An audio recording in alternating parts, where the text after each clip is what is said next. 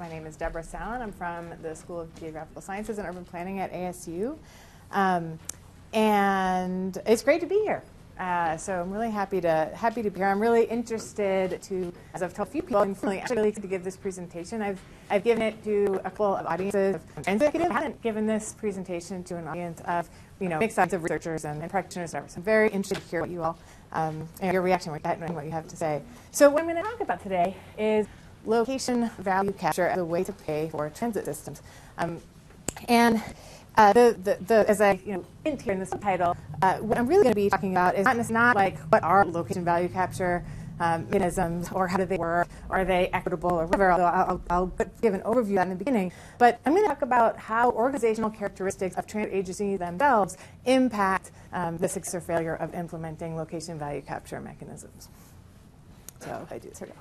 I'm going to start with a quote. So this is a very old quotation from 1930 from the New York Times. I'm just going to read it because it's so wonderfully written about value capture. So, to place the full burden of rapid transit service on the passenger does not seem just in view of the collateral advantages which flow to neighboring property owners in the form of enhanced land values, and to business interests in the public at large by reason of increased prosperity and convenience. An equitable division of the cost of service between the passenger through his fare, the neighboring property owner through assessment, and the businessman and citizen through general taxation should make feasible the expansion of rapid transit facilities without weighing too heavily on any of the interests affected. So this is what people thought about how transit should be funded in the early part of this century. And just the bullet point version is they said, okay, we need some of the money to come from riders. We need some of the money to come from some version of the general public at large of the state, the province, or the nation. And we need some of the money to come from the general public within the transit service area. And we need some of the money to come from people who are getting value over and above, like the user value, from the fact that transit exists. So the property owners that see their property values rise, the businesses that get more customers, and motorists who are experiencing less traffic congestion on the roads due to the fact that there are a bunch of people not driving. So what we've done in our work is we said, okay, we're going to draw a box around these bottom two bullet points and call that location value capture. These are the people that are getting kind of direct or indirect benefits from how transit makes locations better. So to give you an idea of how much money needs to be raised, or isn't raised, I guess, from fares, I just have this one table of fare box recovery ratio. So this is what percentage of the operating cost, not the total cost, but the operating cost of transit systems that are paid for by fares. And as you can see, the only one that is more than one, so the only place on this table anyway that pays more than their full operating costs with fares is the Mass Transit Railway Corporation in Hong Kong. And all of the others are somewhat less than one or very much less than one. You can see I put Portland's TriMet here at the bottom, and it's about a third of the operating costs are covered by fares in this city. And so what that means is that, so looking back here, that means the bottom three groups need to be paying the rest plus the capital cost of these systems. So there's been a lot of interest for this reason in ways that we can get people to pony up for transit. And so I just cut and pasted a few recent news pieces. So this is a news piece just from, I think, last spring on how Los Angeles can do a better job of incorporating value capture kind of strategies into its transit funding package. This was written by a couple of faculty on the urban planning faculty at University of Southern California. This is an example from City Lab where Eric Jaffe wrote about missed opportunities to pay for New York subway expansions, and those missed opportunities are related to using value capture to help pay for them. And then I did notice that here in this city, there have been some successful examples of value capture. And so this is one case study that is highlighted often, the Cascade Station and the Red Line to the airport was partially paid for through value capture. And you probably know more about that, actually, than I do, that particular case.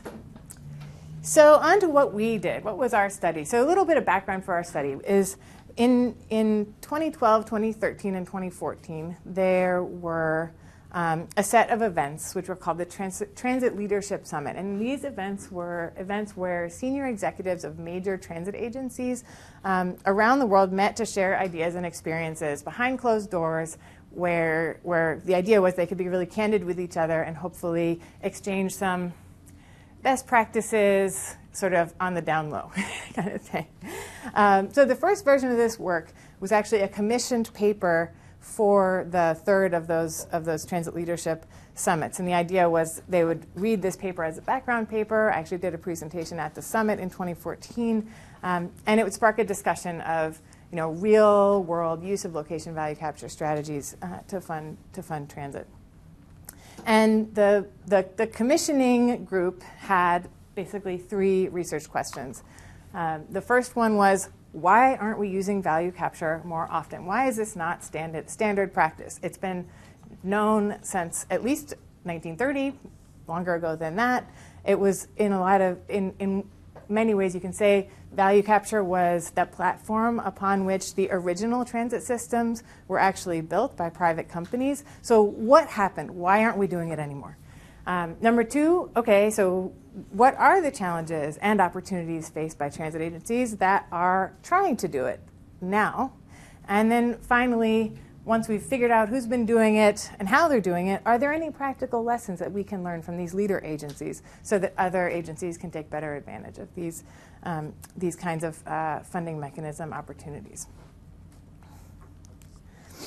And what did we do to try to answer those questions? We did some in-depth case studies. We interviewed key decision makers at each of 6 major transit agencies in North America and Europe. You might ask, why North America and Europe? Well, the answer was that most of the transit agencies at the Transit Leadership Summit were in North America and Europe, although we had a few from Asia as well.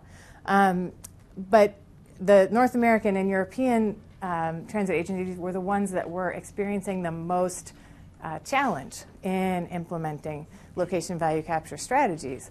And looking at the Hong Kongs and the Singapores and the Tokyos doesn't necessarily help North American and European transit agencies that much because the institutional context is just so different. So we really focused on just North American and European agencies. We looked at the Transport for London, the Washington, I'm going to make sure I wrote down what all these names, all these acronyms stand for.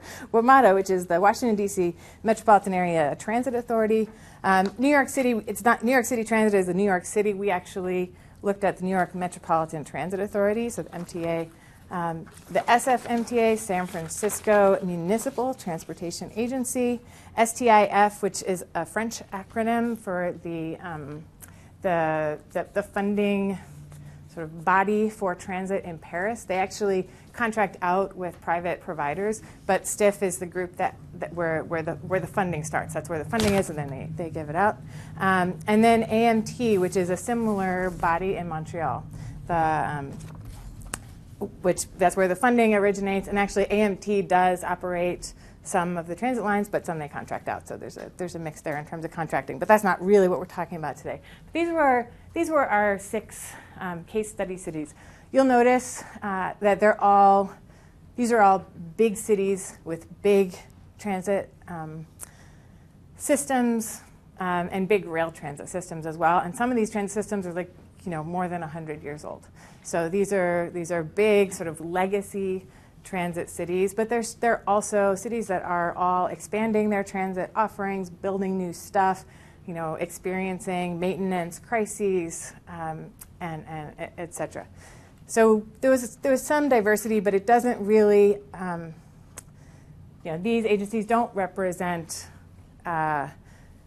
some of the types of transit situations that we see in some of the smaller U.S. cities, or the ones that haven't implemented transit in a very big way yet. These are really the big ones. So for the rest of this presentation, here's the plan. First, I'll review what is location value capture really and what are the challenges with it. Then I'll tell some stories of location value capture implementation from each of the agencies I just mentioned. And finally, I'll end with the lessons learned piece, which is that third research question. How can practitioners facilitate location-based funding for transit? So the take-home message from this first bit, this review of location value capture, is that capturing location value is complicated. It's a lot more complicated than fare collection and or than getting subsidies from the state or the nation. Both of those things are complicated enough, right? But value capture funding is even more complicated. And the next few slides will hopefully give you some insight as to why that is if you're not already there. So what does the location value depend on? So one thing is, if you want to do location value capture, you have to make sure you're actually creating location value. And that's one obvious point. That was one reason why we really focused on our case studies were places where I think that it is not under debate whether those systems create location value. I think people think these major systems create a lot of location value, and so then we could just move on to thinking about capturing it and how they're doing it. We don't have to worry about whether there is location value being created. But what does it depend on? So it depends on the type of service. Mostly we think about location value being created in the case of rail service more than bus, although there's been some work on bus rapid transit and the extent to which that creates location value as a sort of intermediate type of service. The distance between, if we're talking about sort of property-based location value, the distance between where that location is and the transit infrastructure, what kind of use that property has. Obviously, it'll be, well, maybe not obviously, but I think it's true that there's more value created for commercial properties than for residential properties. The transit service quality and what other transportation alternatives there are at that location. How much access is really, what increment, how much access advantage does the transit really give if you've already got 5 other modes serving that location. So, as I said in the beginning, the way that we conceptualize location value is a little bit expanded from maybe what you've seen if you've studied this before, looked in the literature. So a lot of the literature really just focuses on the property value. And we've expanded that definition. So, and usually they call it land value capture. And we've changed the wording a little bit to call it location value capture to emphasize that we're really talking about not just the land value, but other ways that various economic actors can reap value from the system. So the location of value is sort of a continuum here in terms of sort of spatial extent. So there can be the service region and the location value capture mechanisms that might be used if you're talking about capturing the sort of overall economic prosperity because transit exists in your service region. You can think of an income or payroll-based tax, motorist fees, or even local option sales taxes that are in effect in many places actually to pay for transit. And then the next level down is the station district kind of region. So pretty broad area around the station, which could include again sort of more property tax-based stuff. Do you think the property values near the station would go up more, or transit-focused development fees, tax increment financing, special assessment districts.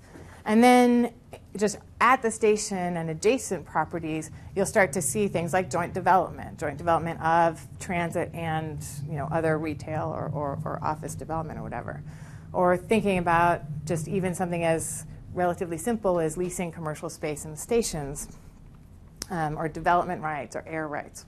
And I don't know how much that happens in Portland. Maybe we can talk about that later. But in other cities, it does happen a good bit. So that's what we're talking about, is a whole range of stuff.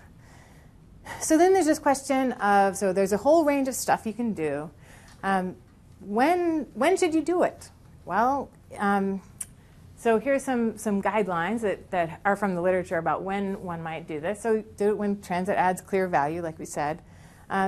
It's important that you can identify the spatial extent of the benefit zone you're talking about. And this hasn't always been done. You'll see some examples later where this gets a little fuzzy. But this picture over here is a picture of how London charges for what they call their community infrastructure levy, and that's their zones. And you can see that it goes from like sort of a brighter green in the middle where they're charging developers more to develop in those areas, and then sort of the middle green is the next level of charge, and then there's a lighter green area. So they actually have different charges for different spatial extents, essentially. And then this last point, which I'll expand on in a little bit more in one of the later slides, is that people have the ability to pay. And so this is more of an equity question. Should we be charging poor people to give them a transit line? Well, probably not, right? And so that ends up becoming an issue as well, because we certainly want to provide transit for poor people. And then I have this important note over here. The public sector should not try to capture all of the transit value added, because some money should be left on the table to encourage denser development near transit. That's one of the big, that helps the ridership. It helps the transit be more efficient. It's just good for everyone. That's the whole point often of building the transit. All right, just a few other dimensions of value capture. So here are some of the same mechanisms we talked about in my continuum of sort of spatial extent of stuff. And then here are a couple of other things you can think about with them. Who's contributing the money, and when are they contributing the money? So the contributors can be property owners, businesses, or developers, so generally. And there's also the motorist group that is not in this particular slide. And the timing can be an ongoing or a one-time fee. So often when developers are the target group, they're asked to pay only when they do the development. But when it's like businesses or property owners, pretty often it's an ongoing payment where it's an annual tax or fee or whatever, or even more often than annual. And these all matter for cash flow, right, for transit agencies.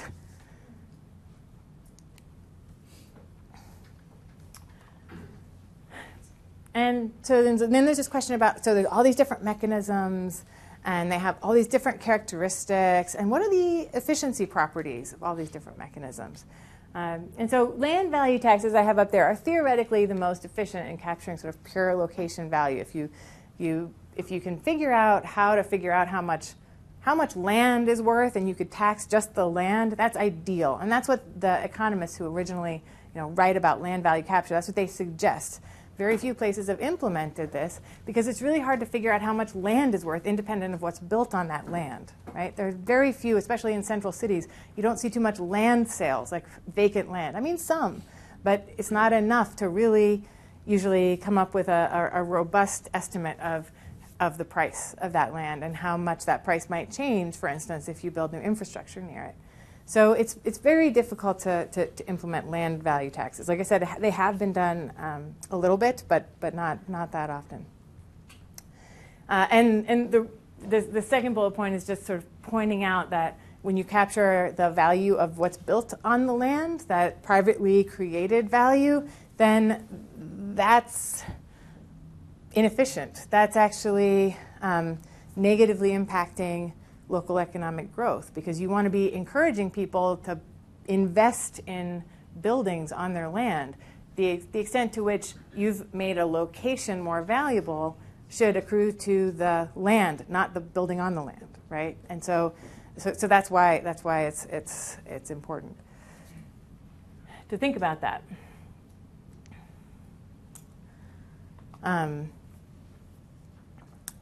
Most places, though, they do just tax the land and the improvement because that's easier to figure out what the value is. And so my last sort of overview slide, I think this is the last one, on kind of what are the complications with land value capture is this question of equities. Who is providing? So we talked a little bit earlier about you could have the property owners provide, contribute the money. You could have the businesses contribute the money. You could have motorists contribute the money.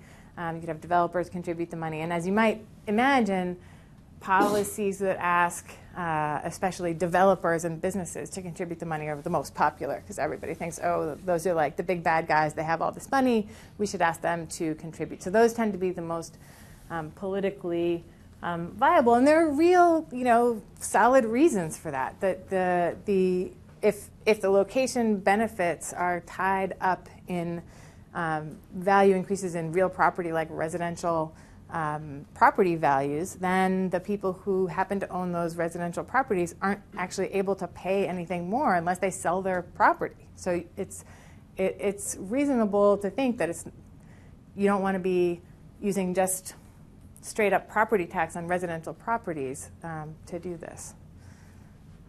But there could be other creative ways to do that. You could say upon sale, right? You have to pony up some money. So in summary, it's complicated and usually requires a package, not just one way to capture that value, but a package of taxes and fees levied in an ongoing way, levied in a one-time way on developers, and looking at different spatial extents of the benefit zones for different users and all of that. So it's complicated. And there are these important pitfalls to avoid. So you want to make sure that you have an equitable outcome, which is generally avoided by the fact that if you try to implement something that's fundamentally inequitable, there's a huge outcry and you can't do it. But the second point is important too. You want to guard against suppressing the local economy. So you don't want to overtax, especially you don't want to overtax improvements on the land.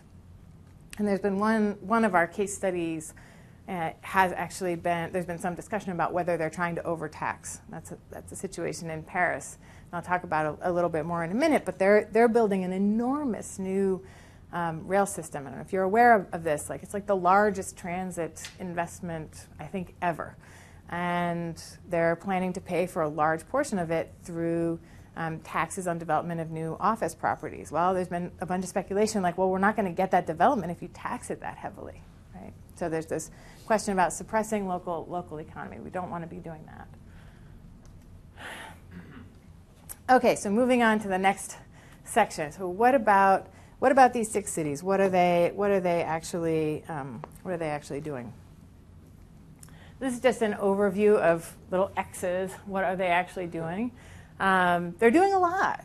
I mean, you don't need to look at the details. The point of this slide is to show, most of these cities are doing a lot. Montreal is kind of empty. They're not doing as much there, but they're one of our case study cities because they are planning to do a lot soon, right? So they're an interesting case where they're getting ready to do a lot, but they haven't done that much yet. But yeah, you can see that most of these places are really, there's X's in multiple boxes, which is consistent with what I said here on requiring a package, right, of taxes and fees. The places that are doing it are doing a bunch of different things. So how much money is this stuff raising? So here are just some examples of how much money it's raising. In London, the Crossrail project is a current project. I think I looked up online before coming here. It's 75% built or something. It's a very big project. The funds raised through location value capture strategies are business taxes and this developer tax. And they're raising about a third of the total cost of construction of the Crossrail, which is something like a 22-kilometer major heavy rail system that's traversing London underneath the city. So it's a really, really big, expensive new rail project. In Paris, even bigger new expensive rail project is happening, the Grand Paris Express. And I think there is more like 200 kilometers of new rail line being built. And the idea there is they want to connect Paris to its suburbs much better. And 80% of the total budget is scheduled to be paid for through location value capture strategy. They have 3 strategies there. The biggest one, though, is this tax on new office development. And then there's some smaller projects in the U.S. in Washington, D.C. They built the New York Avenue Metro Station in D.C., which has actually changed names. Now it's the NOMA station because the area has become, the particular neighborhood has become more trendy, and they changed the name of the station. But they raised about a quarter of the project cost through location value capture. In that case, it was a business levy. And interestingly, in that case and in the one following, in the DC, all of the DC cases, in those cases, the local business community actually got together and advocated for doing this because they wanted the transit. So they said, we'll contribute, and here's how we'll contribute. And then in New York, this has been a big, recent case. They just extended one of the major subway lines in Manhattan, the number 7 subway line. They added, I think, 3 extra stations, and they raised most of the money, 98% of the money, to build the subway 7 line extension through a location value capture strategy. It was a lot of money, $2.1 billion. So some of these, I guess the point of this slide is to talk about a few real projects and also to say the dollar values are large. They're big, big dollar values in certain cases. Here's another slide just saying, well, what percent of the costs are we talking about? Quite a bit in a lot of these cities. So London said 10% of total system costs. New York said 10% of total system costs, mostly through not that big example I just gave from the Hudson Yards development project, mostly through a payroll tax that they levy in the region. Paris, similarly, they have a large payroll tax. 40% of their operating costs are covered through a payroll tax. And in San Francisco, they get a large percentage of their operating costs through parking fees.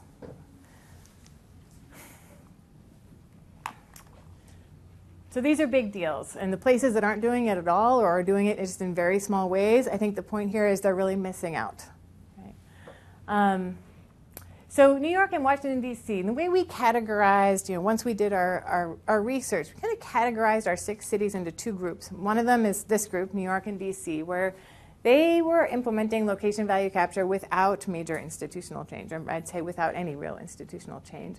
The other cities, to the extent that they've been able to implement large-scale value capture, the way that they've been able to do it, or part of the way that it's been made possible, is through major institutional change. And that's one of our big findings, and it's really was not expected. We did not realize that was happening before we started this work.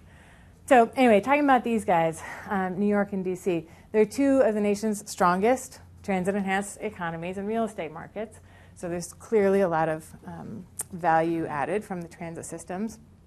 But they both have institutional structures that make location value capture extremely difficult. They have a big jurisdictional boundaries problem. So New York is in what we call the tri-state area. So there are 3 states involved and multiple cities in the New York area. And Washington, D.C. has essentially the same problem. They have the district, and they have Maryland, and they have Virginia, right?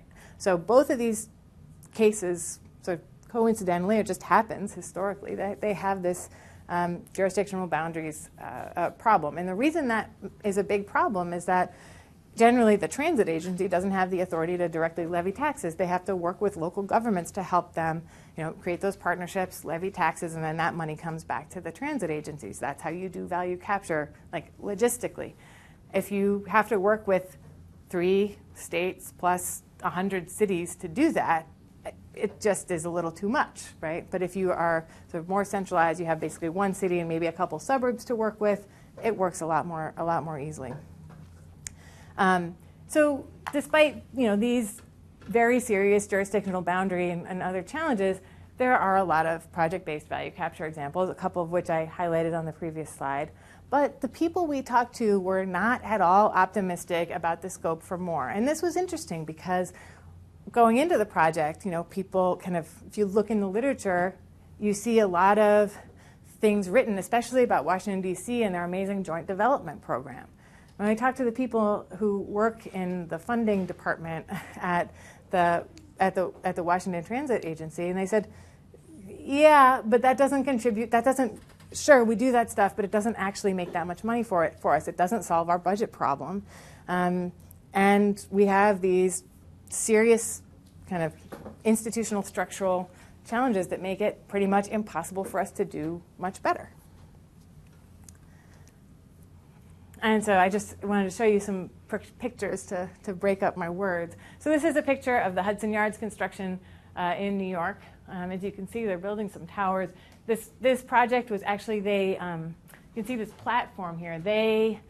They actually built a platform over a major rail yard in downtown Manhattan, and they're building, I think it's something like 10 enormous towers on top of that platform. So they created new land, essentially, and now they're capturing the value from it. So that's how it happened that they were able to raise so much of the money for the rail development from value capture. They used a TIF kind of structure, and they set the baseline value of this land at 0 because it wasn't land before they built the platform. And then they're getting all of the property tax revenue from these 10 enormous towers to pay for the bonds that they had to take out to build the subway. Kind of amazing. So this is the New York Avenue station, now the NOMA station in Washington, D.C. Just a photo of what the station looks like with a Washington Metro line there. So what happens in these other cities? I talked about institutional change. So there are a couple of different ways that institutional change has happened in these other places. I'd say 2 big ways. So one of them in London and Paris, entirely new regional governments have been created.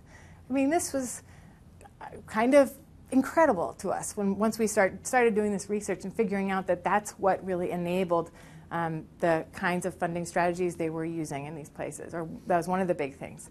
So the Greater London Authority was created in 2000. My French is not great, but the Société du Grand Paris was created in 2010. Leaders in Montreal are also seriously considering following this model. Looking to both London and Vancouver, BC was not one of our case cities, but that's another place that came up a lot in the conversations about this because they have apparently done some big institutional changes as well, resulting in some of the same positive outcomes for value capture. In London and San Francisco, transit agencies were expanded in their authority to become transportation agencies. So essentially, they took just sort of your run-of-the-mill transit agency, and they said, let's give you new authority over the streets, including parking, tolls, bike ped infrastructure, the whole 9 yards. So you're going to be able to now have authority over everything related to transportation in the city. And kind of maybe that seems a little bit obvious, like a good idea, but most places are not structured this way. But it allows, in terms of value capture, it allows these transit agencies to capture part of the location value of the location value of like parking spots and the value created by reduced congestion through tolls, congestion pricing, and parking charges. Right? And the Montreal leaders are considering this model as well. So that's why I was saying the Montreal folks haven't jumped completely on the bandwagon, but they're thinking about jumping 100% on the bandwagon. So I want to talk about them. I guess coming back here, it's worth saying that this is different from the MPO model where there's regional planning, but that's different from authority over actually making the laws. And it's also, interestingly, the New York MTA sort of has a partial version of this model. They have control over transit and some of the bridges, but not all of them. But they don't have control over streets and parking and bike ped infrastructure or anything like that. So they sort of have part of the model, and part of the model helps a little bit. They get some money from those bridge tolls to subsidize transit, but it doesn't help as much as if you really just give the full authority for transportation in the city to one agency. And then the third thing that we heard a lot about was governmental partnerships. So all of our case study agencies partner with other governments, local governments, regional governments to implement tax-based location value capture strategies, if they're doing that. But one thing that we really thought was fascinating was that in New York and Washington, the partnerships occurred mostly when the local government or the tax-paying stakeholders championed the idea. So I already talked about how in DC, when they had the value capture success for certain pieces of transit infrastructure, that happened mostly because the business owners in those neighborhoods said, "Hey, we volunteer. We're gonna help out." And that's pretty different from the transit agency saying, "How about you help out?" And starting that whole conversation. It was the business owners that started that conversation. And in New York as well, the huge Hudson Yards development that I just talked about, there was discussion at MTA about using the Hudson Yards land somehow to as a place that could be redeveloped. But it wasn't until the city of New York came forward and said, "We're going to create this financing structure, and can we work with you and make this happen?" It was the city of New York that really pushed it. It wasn't the MTA. But in our other case cities, the agencies in our interviews, they really came through as actively seeking to change the framework, the legal framework of taxation in specific ways so that using tax-based location value capture to fund transit became just the norm in their cities. I mean, there was our interviewee from London, for instance,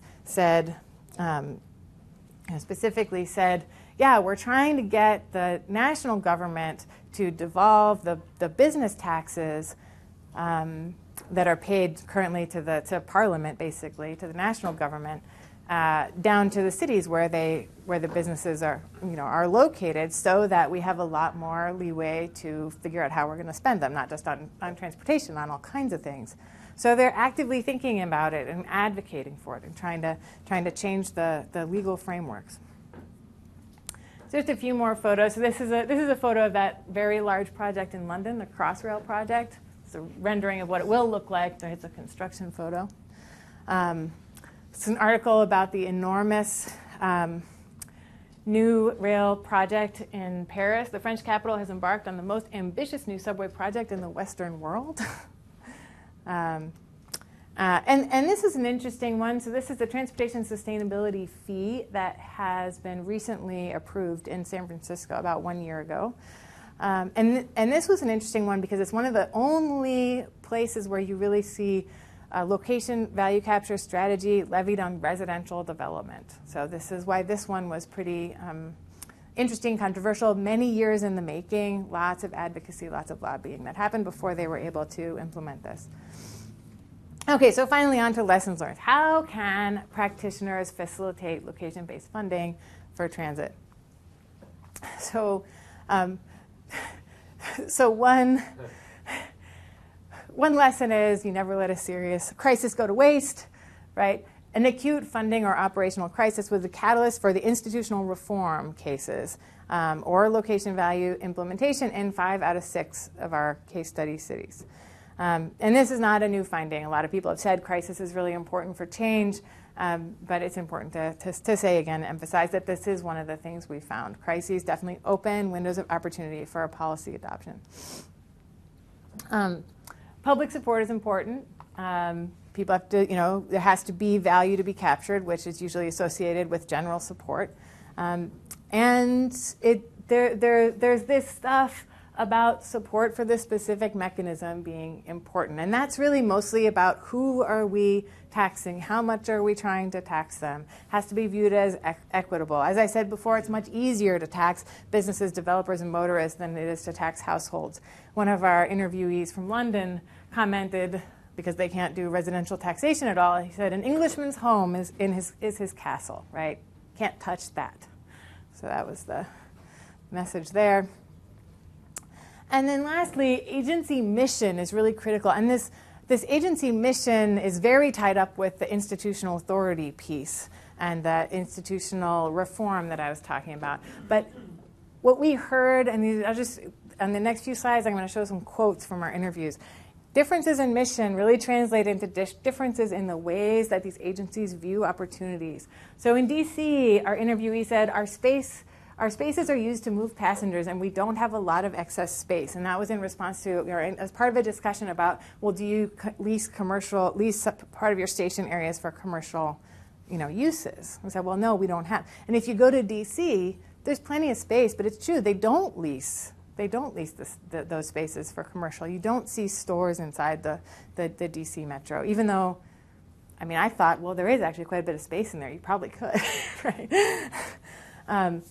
Whereas in Montreal, our interviewee commented, and this is paraphrased because the English wasn't as perfect, but he's like, all transit agencies in Montreal are working to increase their non-fare revenue sources, and they aim to lease commercial spaces in their stations wherever it will be profitable to do so. So that's like a really fundamentally different point of view, right? Point of view about essentially the same thing.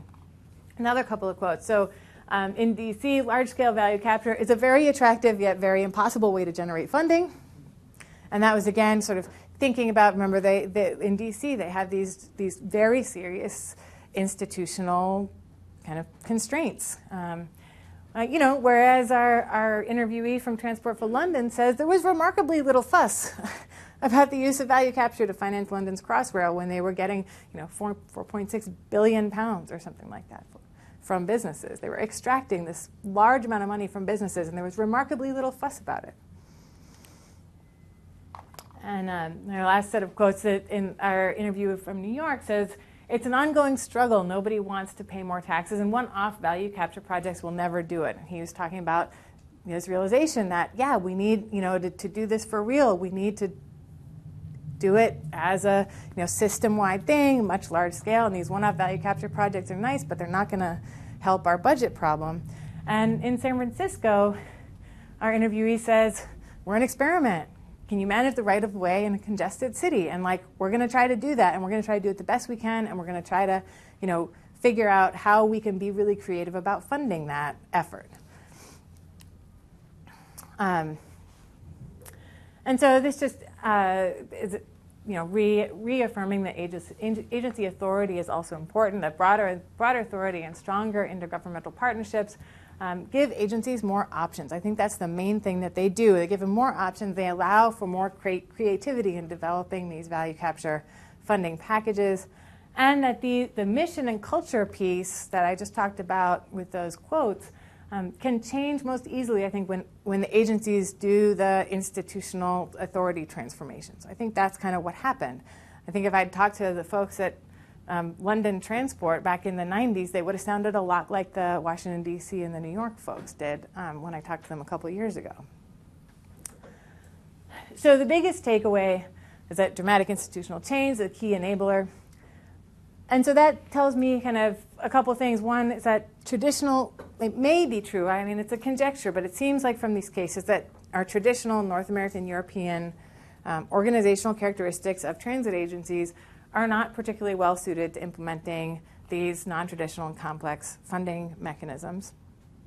And perhaps that if agencies are seriously interested in this, they should also seriously consider whether they have the authority or agency culture to make them happen, or whether they can create that. And so here's whether they can create that. Major institutional change, this was the big finding here, that the major institutional change is difficult, but it's actually possible. I think that's a very promising and optimistic finding. And so I just want to thank, at the end here, to my collaborators, interviewees, and funders. So this was funded by the Volvo Research and Education Foundation. And my co-authors on this are Elliot Sklar at Columbia University and Richard Barone at the Regional Plan Association in New York. And I'll open it up for questions. Thanks. Yeah? Joe Totten for the class, but also, so Paris's overtaxation, or possible overtaxation on there, where exactly is the line running? If it's not running through Lotta Falls, is it possible that they're trying to overtax so that they don't destroy their downtown? It's not running downtown. So I didn't put up a map, but it's essentially like it connects to the current, Paris Metro and downtown area, but it's like it's a big figure 8 around the region. And so the idea is to expand in a big way how well the rail transit system really serves the suburbs. And part of it is this motivation, you've probably heard in the news that over the last number of years that there's a real kind of cultural, economic disconnect between people who live in central Paris and people who live in the suburbs, and it's caused like social unrest and riots, things, right? And so part of this is like, let's bring them in, let's give them the kinds of infrastructure and services that we have in central Paris and make it one big region. So it's really partly socialist kind of goals in there. But yeah, Kelly. So in San Francisco, do you see that Prop 13 limits their ability to do value capture, at least in terms of a property tax, and sort of force them to do these other creative mechanisms, like looking at parking? That's a good question. We didn't talk about Prop 13 at all in the interview with our San Francisco folks. So I don't know. I mean, I think property taxation is really hard to do. Most of these places are not doing direct property taxation unless it's through like a TIF kind of a mechanism. So my guess is that it probably doesn't matter too much because most places can't do property taxation anyway. But I'm not sure because I didn't talk to them about it. Well, my second question has to do with London. So London has some of the highest real estate values in the world, right? And so one consequence of that is it's also a place now we're seeing hyper commuting where people have to move 2 hours out of the city in order to work in central London. And so this sort of presents a double-edged sword in some ways, because if you're value capture, you have to be careful not to distort the cost even more, so that housing density occur. On the other hand, building the transit also benefits those hyper commuters, and so in some way, the value capture could be levied on the other end of the line, right? The more suburban location. Did they talk about this sort of problem that they have? They mostly talked about the fact that they couldn't levy property tax. And so it kind of didn't matter. That Englishman's home is this castle concept, that they weren't going to be directly doing property tax. It was all about business tax and development tax and not straight up property tax. There's a few other people. Yeah. Yeah, hi, my name is Hamed. I'm mechanical engineering graduate student. All those big cities that you mentioned, London, San Francisco, New York, they are so big in tourism. You didn't mention anything about, is there like some kind of tax, tourist tax? That's a great question. It was a while since it certainly wasn't something that came up as like a really prominent piece of how they were doing this, but I can't be sure that there was none of it happening because I don't remember all the details. But it certainly wasn't raising a lot of money. But there might have been at least one of these cities that had like a small tourism tax or something that, and it's a great idea, right? Why not do that? That's a great idea. If they're not doing it, they probably should. Yeah. Listen, I'm curious in any of these cities, in terms of attempting to capture land values in station areas, for example, did any of these cities change their LID structure or any other legal structures to enable that kind of land-based value capture? Like what kind?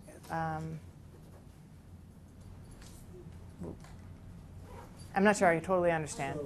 So, LIDs collect both improvement value and land values. So did any of the cities change their rules on LIDs or anything else to enable value capture of land? Not these. The places where I've read in doing a literature review that there's been the separation of land and improvement value taxation is in Pennsylvania. So there's been some efforts there, but not necessarily to fund transit, but to fund all kinds of things. Yeah. So yeah. This is more just a general question. In a city like LA, for example, is there a reason why they wouldn't expand their transit system more? Because I spent enough more time there than I care to admit, and they have maybe 25% of the the public transit that they need in terms of trains and stuff. It takes you to point A, and the point that you need to be is a 15-minute bus ride away. Is there a reason? Is it kind of a, do you have lots of bureaucracy there? Lots of What's wrong in LA is kind of your question? Or like a city like Sao Paulo, where you have tons of people. You know, they have kind of a Mickey Mouse like symbolic transit system, but anywhere you go is going to be really far away from your ultimate destination. Yeah, I feel like I'm sure there are other people in this room that are more qualified than I am to answer your question. So I'm gonna punt on that one. Yeah. I have a question that I think kind of piggybacks off of that, or is somewhat related. Leah Anderson, I'm in the transportation fund. So my question is kind of about how when you're trying to implement something like this in different cities, how the perception of like transit and ridership on transit influences whether or not it's successful. And I feel like that might even tie into why it's successful in Asia and maybe would be challenging in some cities over here. Yeah, so that's sort of back to like the prerequisite for all of this is that location value is created and is valued by voters and by the population, and so for sure, and in fact that's been a critique of the paper version of this that we've been circulating, and but we say okay, sure, but maybe those places would have to use a more limited version of this model or no version if it's not really, if your transit system is not creating location value, then you have a whole different problem, right? So this is about like in the places where transit is creating location value, how can transit agencies think about structuring their funding, plans to take advantage of that. So it's a little bit more limited than trying to think about. It doesn't really shed light on how to create location value. So that's a separate question. What about like outreach to the business owners on that? So like how do you gain support? Because I would imagine you don't get a ton of immediate like, yes, take more of my money to go forward. Well, yeah. So I do have an answer to that. So some of these cities have actually done studies, right, and then circulated them in their local chamber of commerce or their business community. So they've sponsored academic studies to say like this line creates X number of dollars, basically in commercial property values or in sale, likely to create a lot of new customers for you or whatever. So there've been different versions of it, but there have been these studies, and in fact that was a big part of in London their business tax implementation. They had quote unquote remarkably little fuss about that, partially because they had first done this big study and circulated it widely among the business community in London, saying your business will have a lot more value once we put this rail line in, and most of the business community believed it, and so that really helped build the constituency for the support for the policy. Yeah.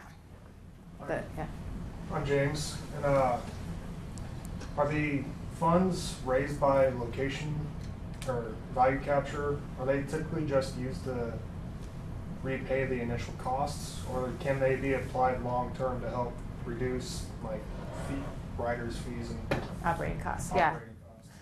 So it depends, right? A lot of the time, the fees, the value capture mechanisms are structured to repay the capital cost, but there are some of the ongoing ones, like the payroll taxes and the motorist fees. So those will often, be meant to, in an ongoing sense, offset whatever cost the system has, whether it's maintenance costs or operating costs or whatever. But yeah, so it depends on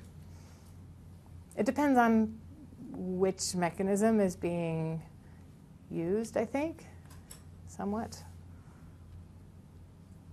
Yeah. Aaron. I've got a question from my own, and I got a couple from online. My question is, I haven't looked at the FTA scoring system recently, but do they like projects that have some kind of value capture? That's my question. From online, we got a couple good ones. What about failures of value capture? And then another one is, does value capture affect the design of the system, perhaps the routing or station location? Right. So let me answer the 2 online questions first, and then I'm going to have to ask you to repeat yours. So, the first, so the question, what about failures? We heard about a few of those, or not outright failures, but like we brought in less money than expected kind of scenarios. Like for instance, in London, the community infrastructure levy that had that pretty map and showing great gradient of how much they were charging developers in different areas. That actually brought in a lot less money than they expected because they implemented it concurrently with the real estate crash. And so there wasn't very much development going on for a while in London. And they expected eventually development, they were saying, well, development is coming back and it'll come back in a bigger way in the future, but the timing of the money that's coming in is not going to be what we expected, and so we're going to end up paying more interest and whatever on them. So they did have some kind of failures to accurately predict how much money would be brought in, and that was just one example, and there are a couple of others that I think that we heard about. So there are some, and it's not usually a total abject failure. It's more of a failure of like, we thought it would bring in X number of dollars, and it actually brought in less than that, right? And then the other question was about, does it affect the design of the system? And that's a real concern, right? Like I did talk briefly about, well, we want to serve poor neighborhoods with transit if we can't do value, if it's not creating enough value in those neighborhoods, or if even if it creates a lot of value, the people in those neighborhoods can't pay. If you rely on this kind of mechanism to pay for transit, then maybe those projects would get de-emphasized. That's a major issue, right? And so if you're implementing, these kinds of mechanisms, it seems like you also have to think about that carefully and make sure that you have realistic expectations and not change your routing plan, based on, and your priorities necessarily based on how much money the different lines will bring in. You want to be serving, rich and poor, right? And then the FTA about preference. So I have no idea. Sounds like you looked into it. No. Study. I was just wondering if you knew. Yeah, I don't know. Yeah. I was curious about one of your beginning slides for the China fare rate compared to their operating costs compared to like every other location. Right. I was just curious on why China can do that, but why Hong Kong can do it? Yeah. So Hong Kong has a very, and actually mainland China, a bunch of cities do it too. They have a very different, they can do things there that we would consider unfair, essentially. And so what they do is the government owns the land and essentially gives out long-term leases to developers and who then develop the land. And so